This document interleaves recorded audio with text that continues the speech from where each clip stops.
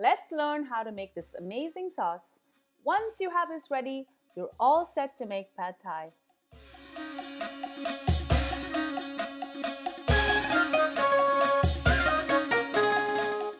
Heat 2 cups of water and I'm going to add 4 pieces of palm sugar. Together, this is 8 ounces or 226 grams.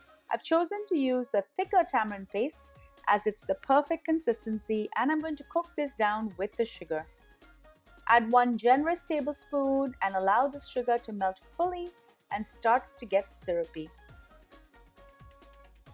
If you're planning to use any of the 2 other tamarind pastes I showed you earlier, you can just add it later.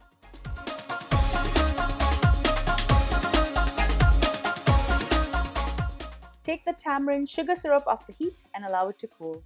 In a saucepan, I'm going to add 2 tablespoons of chili oil. This is going to give the pad thai some subtle heat and it's going to balance out that sweetness. I'm going to add half a cup of finely minced shallots, followed by half a cup of minced garlic. And I'm going to stir this to saute.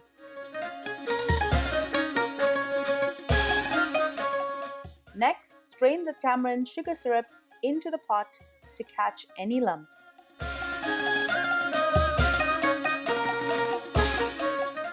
I'm going to add the juice of a lime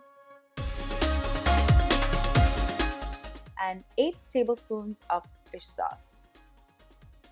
The salt from the fish sauce is going to balance the sweet from the palm sugar.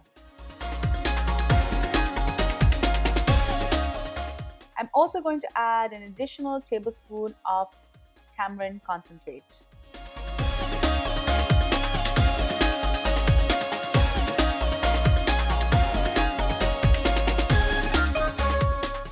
Turn the heat off, and this sauce is ready to be bottled.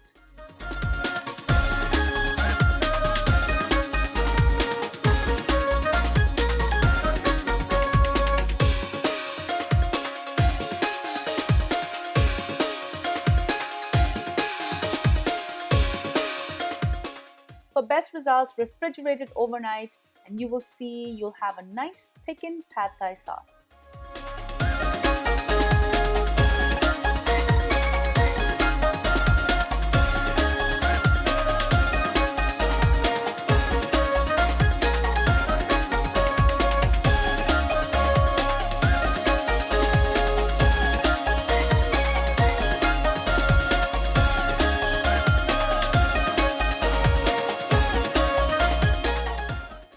Link to this at the end of this video and in the description, and be sure to watch some of my other Thai videos as well.